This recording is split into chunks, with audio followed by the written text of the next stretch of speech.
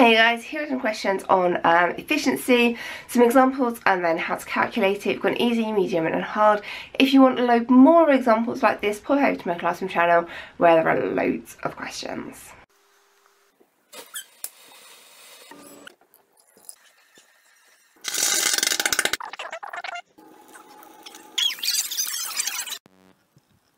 Not everything is 100% efficient. As much as we'd love it to be, there is always going to be wasted energy. This camera, for example, the useful energy is going to be the light energy, but it's also going to generate heat, which is going to be wasted.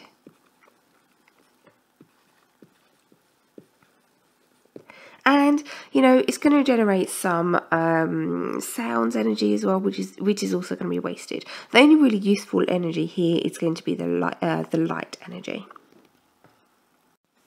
If we look at these other things, the useful energy from the kettle is going to be the heat. The wasted energy is going to be the sound.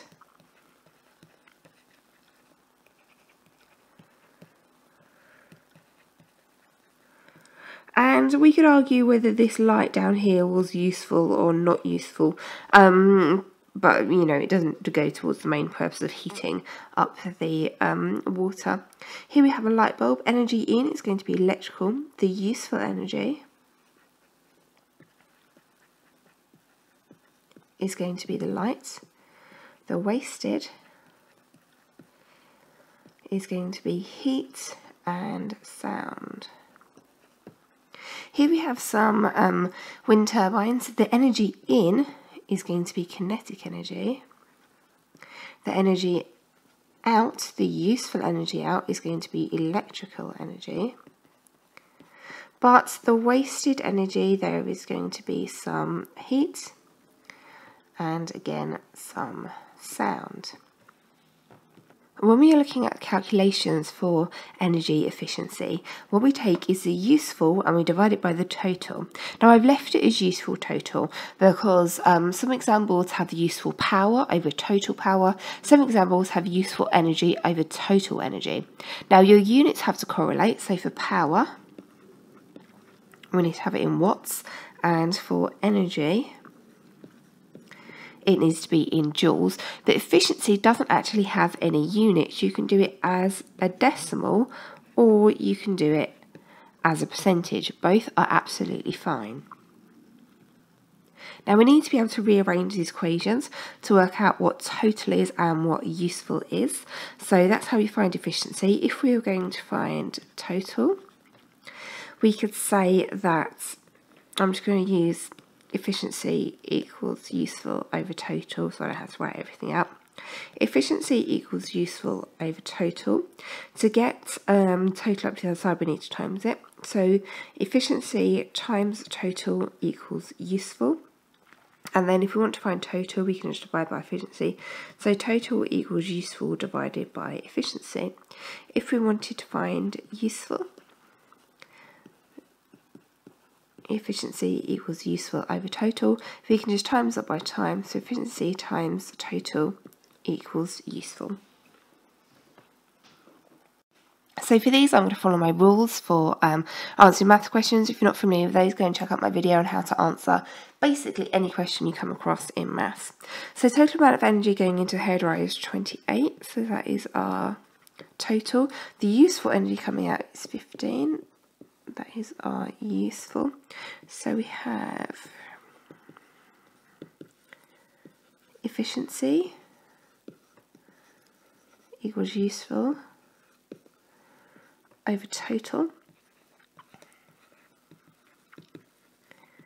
Efficiency equals 15, which is our useful, over 28, which is our total, which is going to equal 0.54.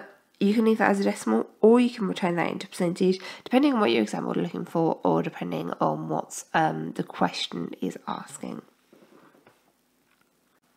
A mobile phone gives out 35 of light, 47 of heat and 17 of sound energy. Calculate the efficiency. So if you think about a mobile phone, light is useful, heat is wasted, and sound is wasted. useful. So our equation is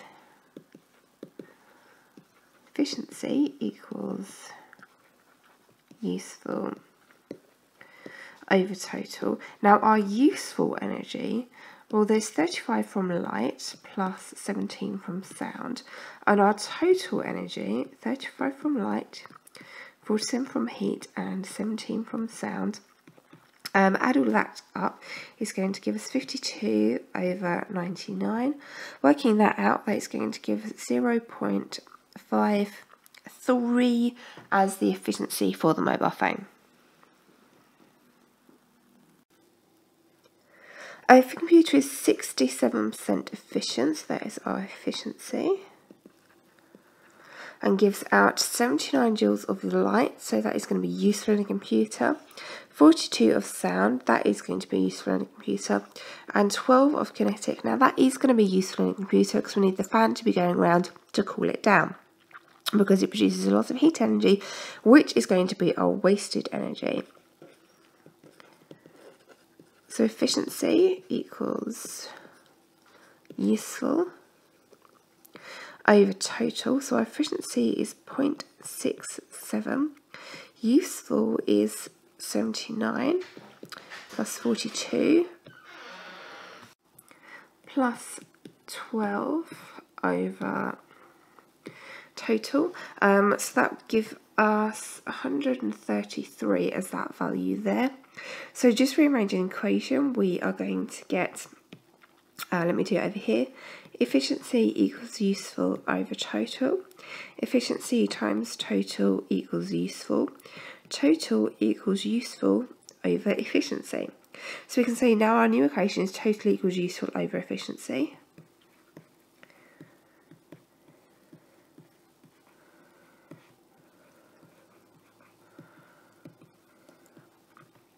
Our total is what we're trying to find out.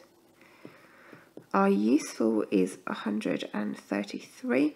Our efficiency is 0.67, which is going to give us a value of 198.5 joules.